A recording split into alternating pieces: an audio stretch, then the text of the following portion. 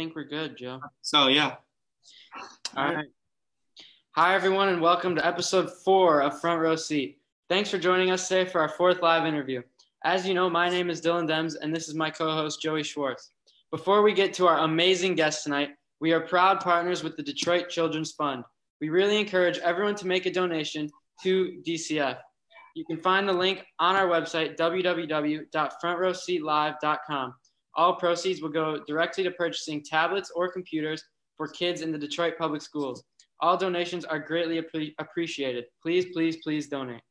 We are extremely lucky to have Tracy Wolfson, the 4-time Emmy nominee, CBS sports lead reporter for the NFL, NBA, and NCAA, and the host of the CBS sports show, We Need to Talk. Thank you so much for being here tonight. Thanks. So 2020 has been quite a different year for all of us, with COVID canceling all sports events and the unfortunate events of the past few weeks. We are hoping sports can be one way to help make the rest of the year better.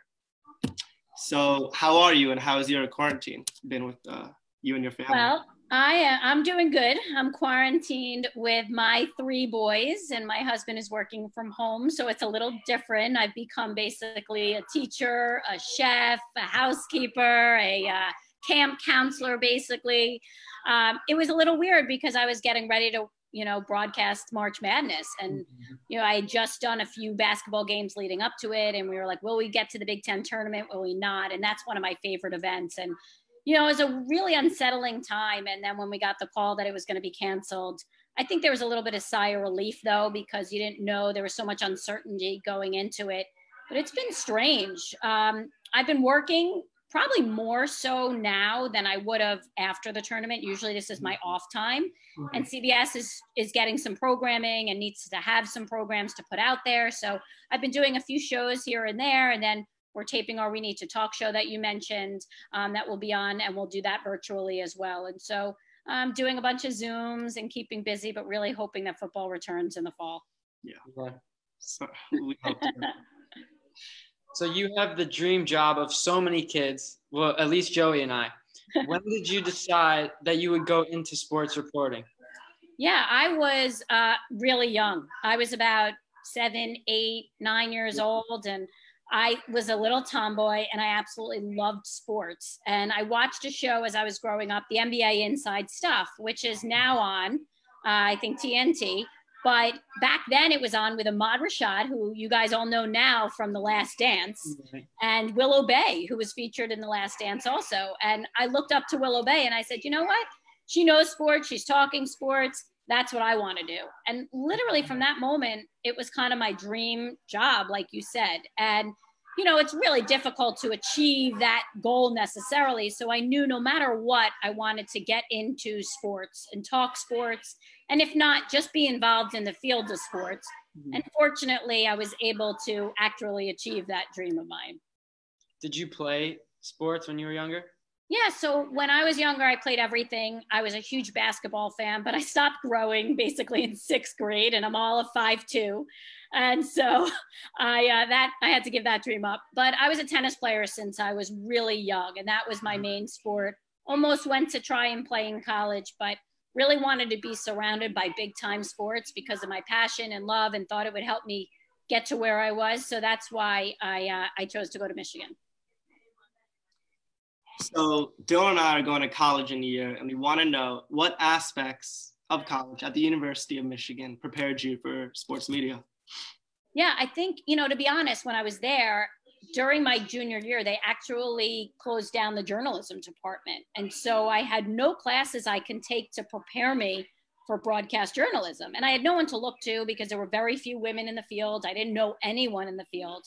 And so I took a few English classes. I thought maybe writing would help, but really it was the hands-on opportunities that got me the experience. So I did get an internship through the communications department at HBO Sports. I met a lot of people there. And when I went back for my senior year, they said, hey, why don't you come and be a runner for us and work college football games and work the college basketball games. And I wound up doing figure skating at the Palace of Auburn Hills. And I went up to Grand Rapids and did a figure skating show. And I got as much hands-on experience as I could.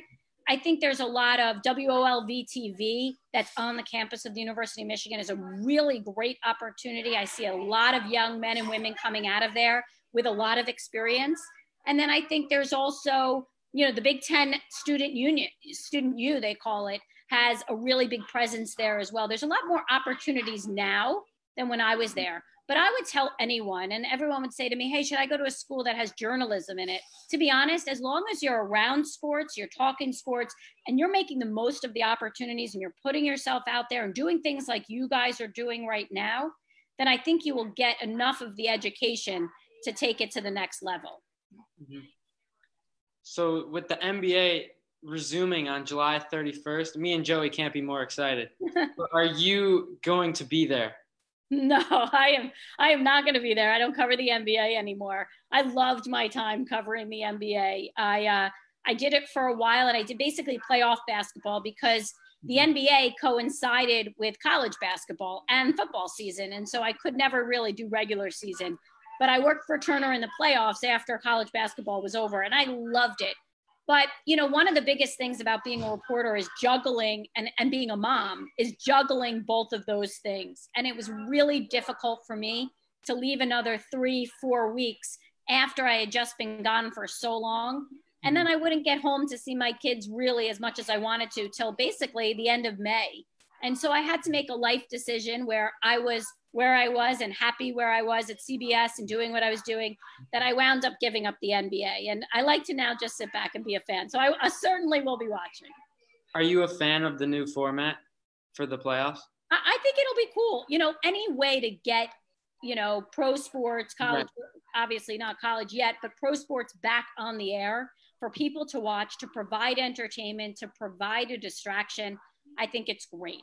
I really hope it works. I know all eyes. I'm sure the ratings will be through the roof, and especially because you won't have fans there. And so I think it'll be really interesting to see, and hopefully a lot of the sports follow suit. And fortunately for us and for the NFL, there's a little time. They can actually watch and say, hey, you know, what is the NBA doing? How is this working? And are they able to make sure that, you know, COVID doesn't come back during all of this? And then they can take what they're learning and implement it into the NFL. Yeah. I think the views for all sports will go up with no doubt. We're all missing it so much. We need that distraction. I mean, I'm excited even for golf to come back this weekend, you know. Will the reporters be allowed to talk to the players and the coaches during the games in Orlando? You know, it's a really great question. I don't know the answer to that. I would be pretty surprised. I think this is only me talking and it's just speculation and I haven't spoken to anyone.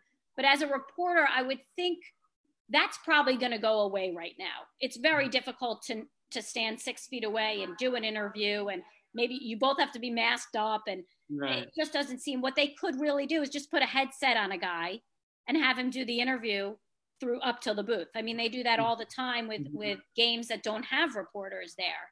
But I think a reporter is really necessary in terms of, it's a news story also. It's not just a sports story now. So they're going to need a presence there to give the information and the injuries and what's happening going in, and did someone get, you know, tested, and are they positive, and what happens then? And of course, all with, you know, everything going on with the protests, at least, you know, that's going to be a news story as well. And so I think there needs to be reporters out there reporting the stories. They might just not be on the court or doing interviews, but I think they will be there and certainly have a presence. But I wouldn't be surprised, by the way, if they have announcers calling games from New York. You can feasibly watch a game on a television and call it. Yeah. You can't be a reporter in New York and report on the game. That's very difficult. Not the same. So with the NFL, because it's supposed to start on time, with no fans, what are your thoughts on their format? What do you think about it? I think right now it looks as though they're business as usual. I think they they have the luxury of time right now, so they can wait and see, and they don't have to make any adjustments. But I am sure that they're sitting there right now and going through all the different scenarios. And hey, what if we have to start a few weeks later? And what if we have to stop in the middle of the season? Or what if we have to push it to November? And what happens to the Super Bowl? And how far can we push that? I think they're coming up with all scenarios right now, with or without fans, so that they are prepared. And, you know, I haven't spoken to CBS about it because we don't need to yet, but I'm sure they're coming up, and all the networks are coming up with their scenarios of how are we going to produce this? And will we have, announcers on site, and what are the production trucks going to look like? Because you're on top of each other when you're producing a game. You're screaming, you're spitting, you're yelling, you're loud. Everyone's touching everything. That's going to be different too. And all the stadiums and the NFL, they have to deal with, how do we take tickets, and how do we allow, if we do have fans, do you make it every other seat? Do you allow certain ticket holders to come one game and not the other game? There's so many scenarios that I'm sure they are spending their time on, trying to figure out how we can make this work, because everyone wants to make it work. Definitely. Do you think the players will like the new format, whatever they? I think the players want to get back out and play no matter what. I think it's going to be difficult to play in an empty stadium if that's the case. There's very different things that happen. First of all, as a reporter, you hear everything. And as now players, you're going to hear everything. Yeah. And even your huddles are going to be louder than normal. I mean, there's nothing to drown it out. The broadcast is going to sound differently. Do you put music behind it? Do you put crowd noise behind it? It's going to be very interesting to play in front. And then the home field advantage is gone. I heard a lot of different scenarios on the NBA. Do you put, what about those teams that deserve home court advantage aren't really getting home court advantage? How do you make it so that they kind of do get that? And I think, home field versus away is going to be tough in the NFL if there's no, fans in the stadiums. But I think they're willing to work through it. I think different sports have different challenges when it comes to that. I think for the NFL, I think for the NBA, I think they just want to get back and play. For the NBA, I heard, not from a reliable source, but I heard that the teams might bring their own hardwood. Yeah. I heard the same thing. And you know what? That's interesting. I thought even just putting the logos of the team that has the home court, okay, that's good. But you don't want to do too much, because then you skew it a little bit, right? Then that's not fair either. I heard little things of giving, those fans an extra, you can get an extra foul on one of the players. I mean, those teams, the home court team, or, an extra timeout or an extra, to me, that just changes the game, and that's unfair. But, bringing in your court or putting the logo down, that's all right. So the NFL has become amazing on TV in the past few years with Red Zone and CBS. But now, because of the pandemic, do you think this will affect fans wanting to go to the games in the future? It's a good question. I think once there's a vaccine, I think we'll somewhat get back to normal. People feel comfortable. I think the viewing is going to be different. I think stadiums are going to be different. I think taking tickets will be different. It'll be all virtual. I think maybe spacing will be different when they start building new stadiums. I don't know. I mean, I love going to a game as a fan. I love tailgating.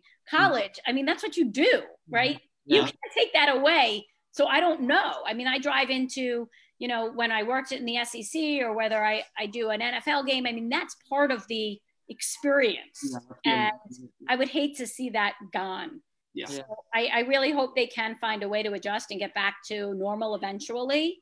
But this is a time of transition right now. Yeah. Yeah.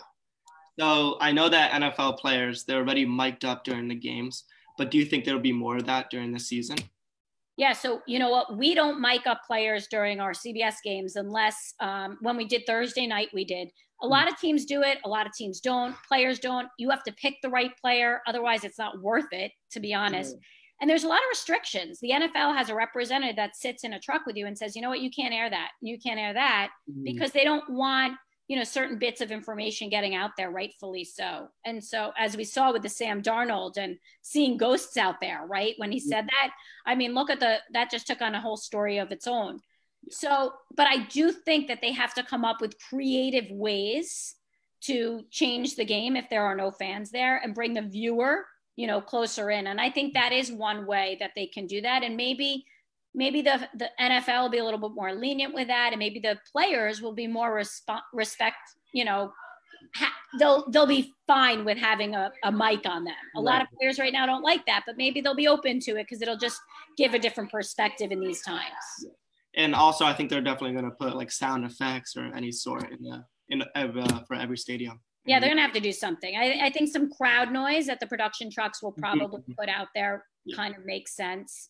I don't know what they'll do in the stadiums, because piping and noise, I mean, how do you have to adjust a level. You have to make sure it's not unfair for the other team. And so that should be interesting too. There's a lot to figure out. I'm sure they're spending a lot of time though, going through every scenario.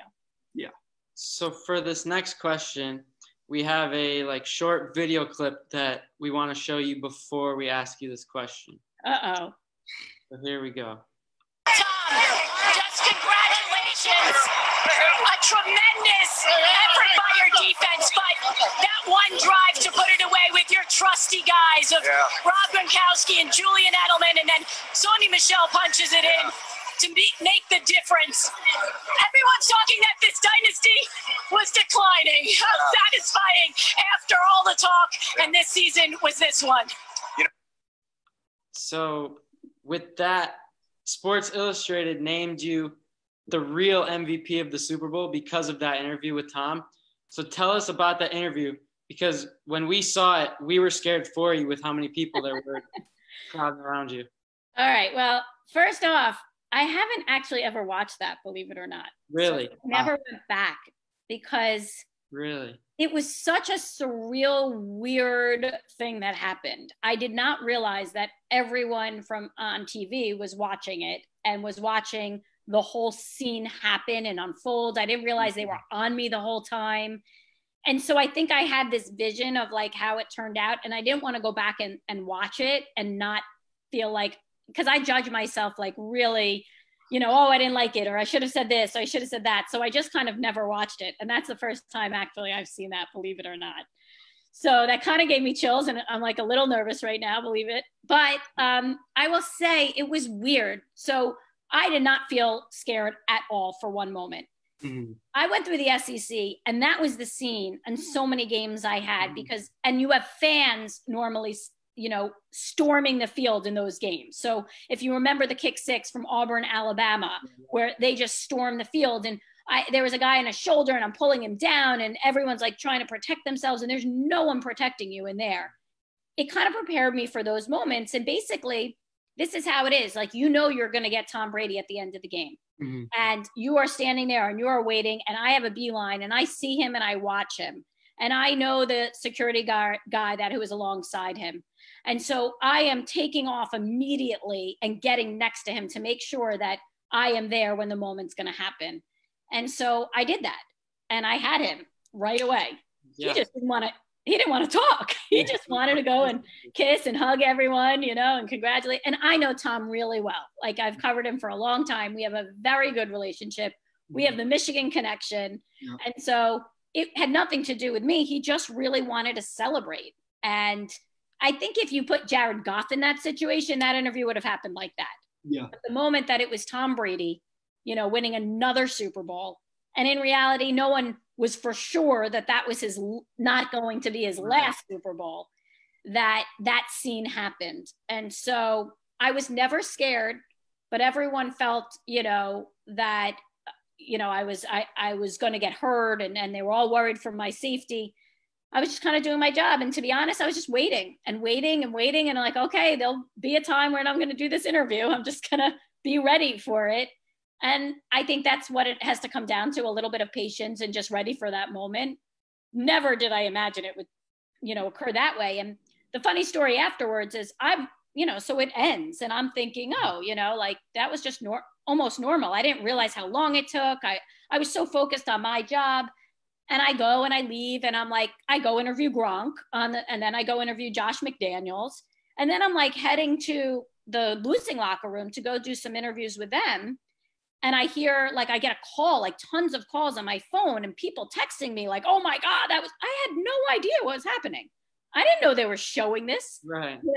And my production people, basically my PR department was get back to the trucks immediately. We need to have a conversation. There's, news people and newspapers and magazine writers and beat writers, and they all want to interview you. And I'm what? I had no idea I was taking it to the next level. So I laugh it off. It was just one of the moments that I just say I was just kind of doing my job, really. And, but I certainly will remember that one for a long time. Did you ever know Tom when you both were in college? I did not. But obviously was a big fan. Yeah. But I didn't get a chance to meet him really until I started covering him in the NFL. But immediately it was go blue, Yeah. What do you think about his move to Tampa Bay? I was very surprised. That was not the team I thought he would wind up with. I was all thinking it was going to be Tennessee. To me, playing for Mike Vrabel, having a defense around him, having offensive, playmakers around him, having a line, having, being in Nashville, which is a great place to live. I thought it just made sense. And so I was really shocked. But you know what? You never know with him. I feel like he's got this plan and he's excited about starting something. And I think he needed a change. He really did, and I think he maybe wasn't having fun anymore. I think he wanted a challenge and he wanted a new, a new environment. And now he's got Gronk with him and he's got a tremendous coach. And it'll be very interesting because we have the Super Bowl this year and it's in Tampa Bay. So that'll be, interesting to see if they could be the first team to wind up in the Super Bowl from their home city. Yeah, I hope so. It could be his last, or did he sign? I don't know if he signed a 2-year extension. I think it's probably a 1 year for now. I don't know either. But are you guys Tom Brady fans? I am. Go blue, Yeah, of course. Exactly. So let's switch over to another great quarterback, Drew Brees. Do you think the sports world will accept Drew Brees' apology after what he said regarding the national anthem? Yeah, I do. I don't want to get too into this. I'm going to, look, he said what he said and he apologized, and I want to stay out of the politics and everything with that. But I know him as a person, and I've had a great chance to work alongside him, and he's always been really good to me. And, look, I think he did what he did. He said what he said, and he apologized. And I think they'll figure it out inside the locker room. Let me answer it that way. Same with me. I think that his friends and teammates will brush it off. Yeah.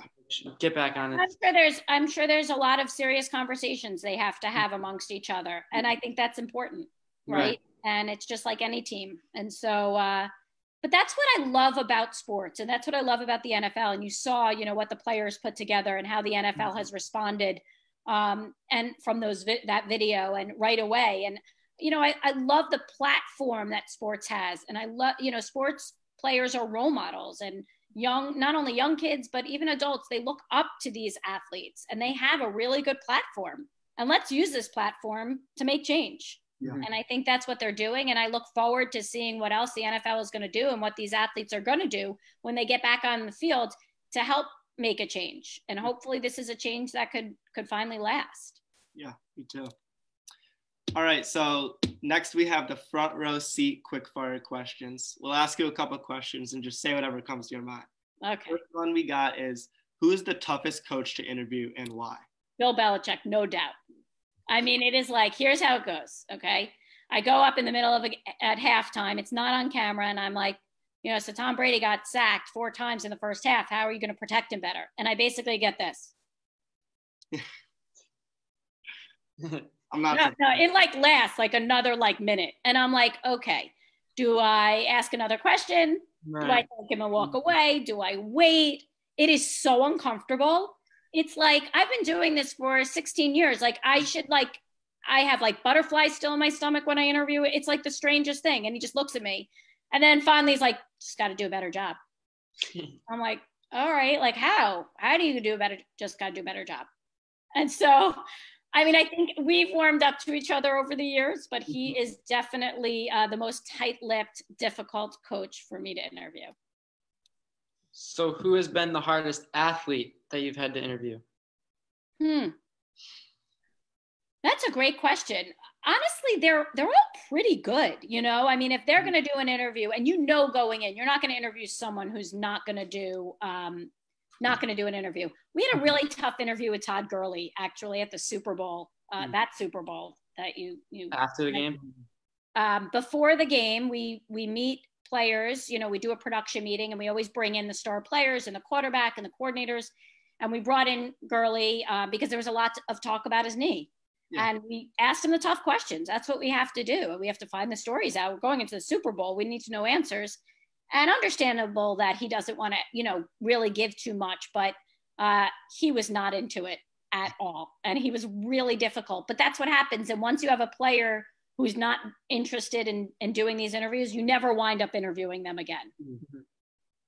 So who are your favorite teams besides, of course, Michigan? So I grew up a Jets fan, struggling Jets fan. Maybe now that Brady is out of New England, maybe we have a little bit of a chance, right? Yep. So that's basically my team. I'm a Yankee fan when it comes to baseball, although I'm not as big a baseball fan as I used to be because I don't have the time to really spend watching it. Mm-hmm. But I am still a huge Yankees fan. And it's Michigan. I am a big college football fan. I absolutely love watching college football.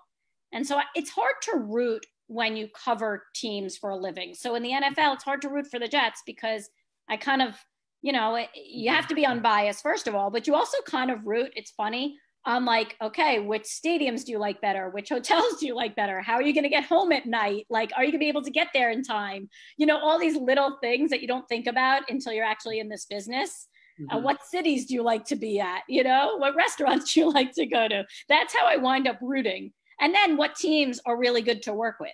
If you have a team that aren't easy or you don't have good relationships with, you kind of want to work with the teams that you do. So you tend to root that way. And then, even though I have to cover Michigan when I'm covering college basketball, not easy, certainly. But it's just a little easier because, with college, everyone's a fan, and it's okay to, like, everyone knows that I'm a Michigan fan when I cover University of Michigan. And I just have to try and hide it. Not easy, though. Yeah. Are you Knicks or Nets? I'm a Knicks fan, but I mean, they're so bad. And so, you know what? It's like I've kind of become just an NBA fan, and I just like players and I like just watching the games. And you know what? It's the sad thing is my kids are like that now too, because the Knicks aren't good. So they haven't become Knicks fans, and you don't want to go to games. And I really hope it gets back to that. But I don't know, maybe you guys can answer this better. My kids tend to like players. They play fantasy football, right? They play fantasy basketball. So they tend to just root for their players, and those are the teams that they want to see win. So they don't really have that die-hard, they're not Jets fans because I grew up a Jets fan or my husband grew up a Jets fan. They just really like their players and the teams that they play for. It's different for football, because for fantasy football, I care about the players, but for basketball, I care about the teams. But are you Pistons fans, both of you? Yeah. It's hard, but yeah. Yeah, exactly. It's hard. And right now, are you guys, are you Lions fans too, though? Yeah. Good. All right. Yeah. So do you like interviewing on the court or on the field better? Oh, great question.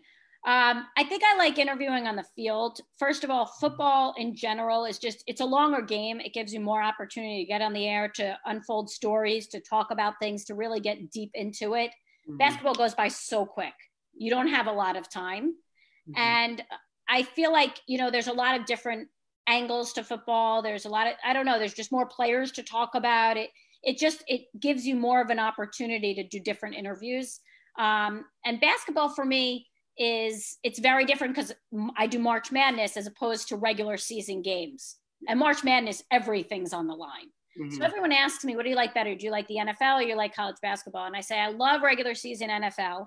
I love postseason basketball, March Madness. There is absolutely nothing like the NCAA tournament. But in terms of interviewing, it's probably got to be an NFL game, no doubt. And to be honest, going back to my roots of the SEC, I actually like that the best. Covering the SEC on college football and doing those interviews with like Nick Saban at half. Mm-hmm. I mean, it was not easy, but it was so fun. Yeah. So the last quick fire question we have is, who are your mentors who have helped you along the way? It's a really good question because I had no mentors growing up because I didn't know anyone in the business. I didn't know who to look up to. I didn't know what to ask questions to. And once I was able to get to CBS, I actually had a bunch of mentors. And one of them is Leslie Visser, first female inducted into Pro Football Hall of Fame. She's a legend in our industry, and she has really helped me along the way. She's, been at CBS forever. She constantly will text me and say like, great job or way to go. And she'll give me tidbits and she just pumps me up. And she has so many, great ideas and wisdom, such wisdom. And so she's really a mentor to me. If I can have the longevity that she has in this business, then I'd be really lucky. Another mentor I have is a director of ours, the only female director at CBS. She was the first person I worked with when I worked auto racing for CBS. And she can be real with me. She can give me the honest opinion and say, you know what, I didn't like what you did here. She's also the director of that We Need to Talk show that I work on. And she is real. She gives me great constructive criticism, which is really important. And Andrea Kramer has become a really big mentor for me also. I work with her on We Need to Talk, didn't know her before, also just got elected into the Pro Football Hall of Fame, has a lot of experience. And she gave me great advice going into my first Super Bowl and just said, sit back and take, just a few minutes to look around and realize where you are, what you've accomplished and what you're about to do, and take a deep breath and understand it and be thankful. And I did that. And so it is so important to have mentors. And I hope to mentor, several young men and women that want to get into this business, because I know how hard it is. And it's really important to have that ear and to have those people to bounce things off of. So the next segment we have is a couple fans sent us in questions that they wanted to ask you personally. Great. So the first one is from Justin from New York. And he said, as a college football expert and Michigan grad, what do you see as the root issues with Michigan's football program? And is there a coincidence that they haven't won a national championship since you graduated in 1997? It's all my fault. Yes, Justin, it is all my fault.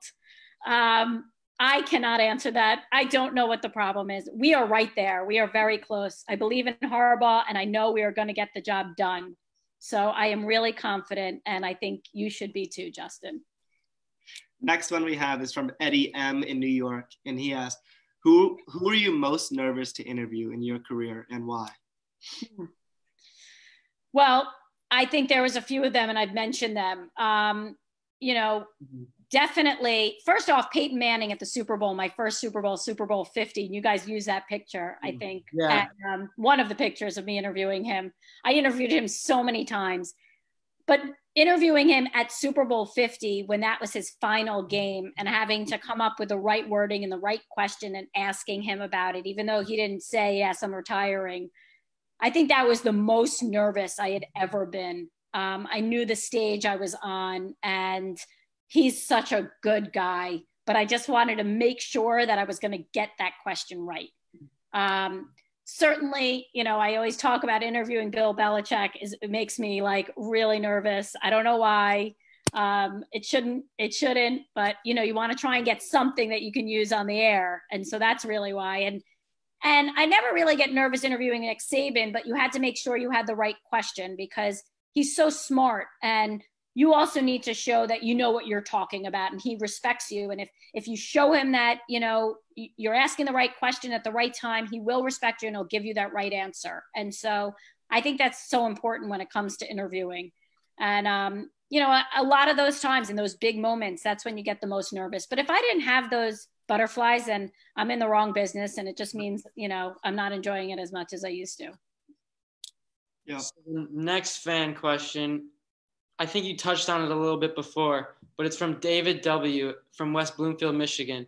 And he asked, how did you get involved with sports? Was it your family or were you an athlete growing up? And I think you mentioned you were an athlete. A little bit, yeah. So I had no brothers and my dad wasn't a huge sports fan. So I have no idea how I became interested in sports, but that's all my parents saw me doing was playing sports and watching sports and talking sports. And I loved it. And yeah, that's why I wanted to get into it. And so it was difficult, to be honest, as a young girl, because all my friends didn't want to talk about it. So I was like, how am I going to get the experience? And that's why I went to Michigan. I said, just, you know what, surround me by big time sports so that I can talk about it, be around it, work for it and watch it all day long. And I knew, and it's just something, again, and I'll repeat it, which I said in the beginning of the show, like, it's my passion. And if you go into business and do something that you absolutely love, then you never feel like you're working a day in your life. Mm-hmm. And so, that's kind of how I knew I was a big, tomboy athlete, loved sports, and I never wanted to give it up.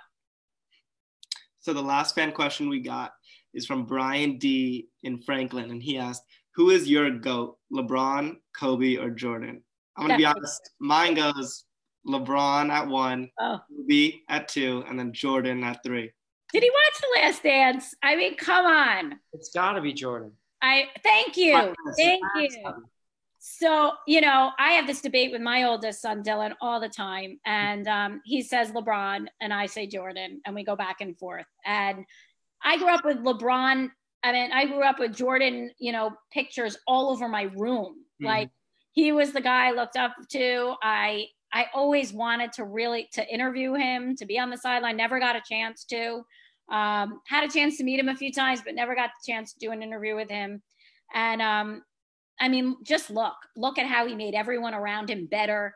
Look at how many championships he won. Look at how hard he worked. Not saying that the others didn't. And so I don't want to take away from LeBron or Kobe because they're amazing in their own right. But if you have to pick one guy, it's definitely for me, Jordan. Me too. Yeah. Me too. Zoe, I don't hear you. I'm sticking with my list. LeBron. Oh, that was your list. Okay. I thought that's your list. LeBron, Kobe, Jordan, 3? Yeah. Seriously, I thought we were friends here. So we've heard you're a host on the show We Need to Talk, which is an all-female sports show on CBS. What made you decide to start this program? Yeah, well, I have to give credit to CBS for putting it together. And it was the idea of several of our executives. And Leslie Visser was one of them who had the idea as well and asked me, and David Burson, one of our co-presidents, asked me as well. And, I said, of course, like, what better than an all-female sports show talking sports? And we don't just talk women's sports at all. If anything, we actually talk, men's sports more. Mm-hmm. A lot of NFL, a lot of the NBA. What I love about it, though, is that there is that mix of women and men's sports, and then issues. We talk social issues. We talk, things that are happening now in the sports world. And we have so many different personalities from so many different places. You have, former Olympic athletes and Summer Sanders and Dara Torres, who are swimmers. And you have Lisa Leslie and Swin Cash. And then you have broadcasters like Andrea Kramer and myself and Aditi Kinkabwala. And you have Dana Jacobson, and you have just so many different personalities on the show that bring different perspectives and grew up differently, and we all share it. And women have a different viewpoint on a lot of things, so why not bring it to sports? Mm-hmm. And I think it's done a tremendous job. It's been around for a long time. We're actually trying to expand the brand even more. I'm really excited to see where we can take We Need to Talk. That's great. So have you ever thought about switching to a news TV show like CNN or Fox and leaving the sports world? No. I think if there was anything I would ever do, it would probably be like a morning show, just to stay home. But to be honest, I think if I wanted to stay and not travel anymore, which I'm sure at one point it's going to come to that, where I don't want to leave my family every weekend and I don't want to travel. I think I'd want to do a studio show for CBS, and the NFL Today would be amazing if James Brown, doesn't want to do it anymore. He's too good. He's by far, by the way, one of the best people around. But, I think I'd like to try my hand at something else, but not news. I love sports. It's fun. It's entertaining. It's news in itself. Mm-hmm. I get a thrill from the live action. I can't imagine right now not being on the sidelines. People say, do you want to go into the booth and call games? No, I love watching it from the sidelines, digging for those stories, you really, getting in with the players and doing those interviews. But if I transitioned at any point, it would probably be to a studio show so I don't have to travel and I could still do interviews, which is what I absolutely love to do. And then maybe one day I'll wind up in, the front office and helping young broadcasters, get on television and get jobs. And, it's something I'm really passionate about also. So what do you think about the upcoming college football season? Do you think it's going to be a sure thing? Oh, I really hope. I think it seems as though, teams and athletes are starting to get back on campus. And I was just talking about this with friends who have kids going to college next year. I mean, they're going to get back on campus. And as long as, COVID could, stay away, we don't see any, flare-ups or anything like that, I think they'll play. I don't know whether they'll adjust the season. The fans, and we talked about the tailgating and all of that is going to be very interesting to see how they go about that. But, it's also a financial thing. I mean, these universities make a lot of money, hosting these games, and that's really difficult. Yeah. So I think everyone wants it to happen. I saw that Ward Manuel, the AD, he took a pay cut, and yeah, everyone's they have to right now. Yeah, that was the right thing. So I know that a lot of Michigan fans are watching right now, and everyone wants to know if Jim Harbaugh is the guy for Michigan. Do you think he could do it and take us to the next level? I do. Totally believe it. I think he can do it. I think he will. I think we got to give him some time. We've had a lot of changeover, a lot of transition, so many years. Got to get that quarterback position set. Yeah. And, I think with Don Brown, I have a lot of faith in him. Gaddis, I think we have a good crew. I think we've got a good team. And I just think, I think our time is coming. I'm positive about it. And, it's all go blue for me. Yeah. I'm always a glass half full kind of person. So. Do you still go to some of the games? Yeah. So if I get a weekend off, which is very rare when you cover the NFL, that's the first thing I do is go back to a football game. My kids always go with my husband. My husband graduated from the University of Michigan also a year before me. So my kids are diehard Michigan fans. And, we live in New York, or New Jersey, so it's not the easiest thing to do. And especially with my sons playing sports and everything, to get away on a weekend.